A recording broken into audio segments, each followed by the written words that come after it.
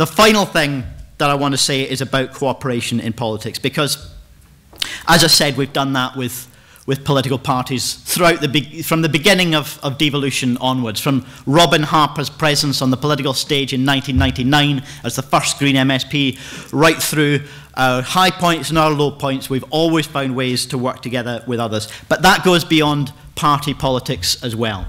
It goes beyond party politics, particularly in the current session, where we've had the opportunity to form what we lovingly call the Grindies, the Green Independent Group of MSPs in the Scottish Parliament. I already deeply miss Margot MacDonald, not just her distinctive presence, but her friendship in the Scottish Parliament. And I am privileged to be taking forward legislation on her behalf on assisted suicide. But beyond Margot,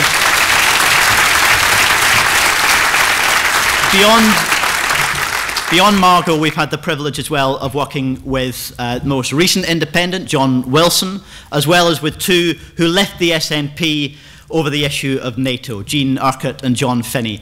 John, in particular, has been an advocate of many of the same issues that I worked on actually in the second session when I was given the justice portfolio. Some of the civil liberties issues, some of the issues around firearms just recently that he's very assiduously pushed the Scottish Government on and pushed Police Scotland on, and now we've seen a reversal of the decision to routinely deploy firearms on the streets of Scotland.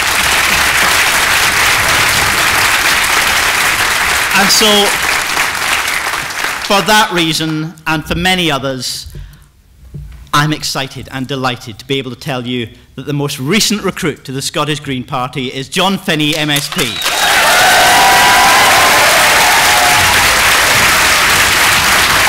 John, come on.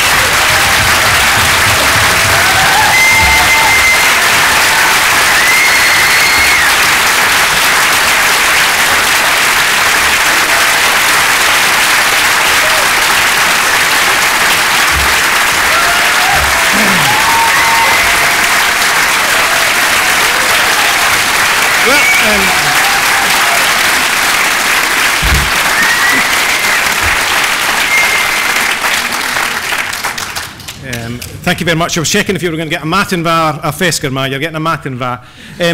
The good news is this isn't a speech. Gavin thought I should bring this up. It's my membership form.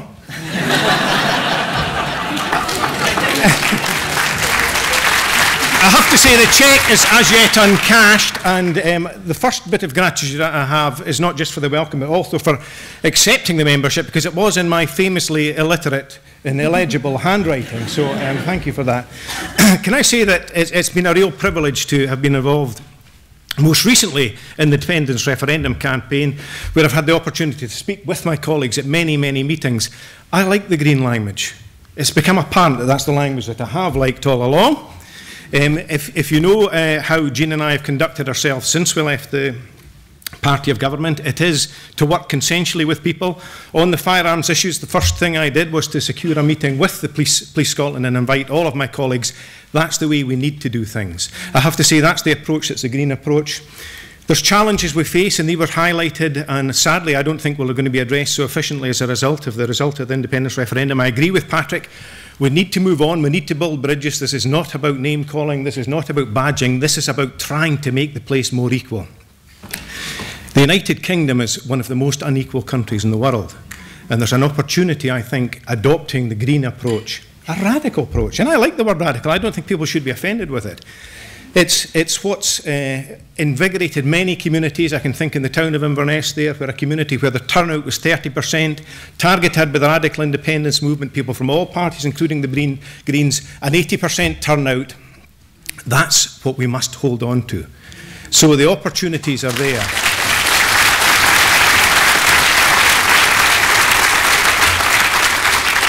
And the language of the Green Party is the language of social justice, environmental justice, and I'm proud to be associated with it, and thank you for accepting my membership. Thank you. Thank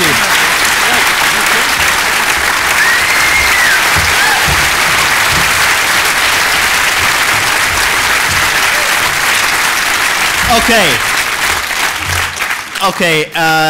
I'm sure that in a strictly non-violent way, I'm going to have my knuckles rapped because I've overrun a little bit. Fringes, discussion, debate, creativity. Enjoy the weekend.